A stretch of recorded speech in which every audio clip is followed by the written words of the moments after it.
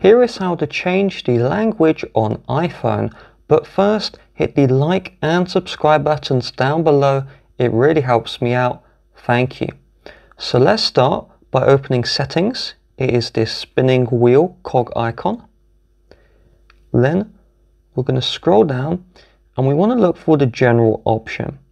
This is below the battery icon and it has that same cog.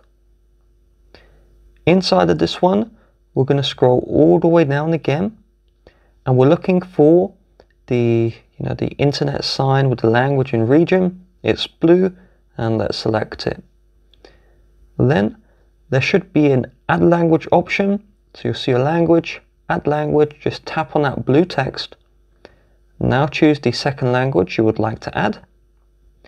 And then we will choose our primary language and then it's going to change the language. So if we want to change it back, we can use these three lines to drag and drop the languages.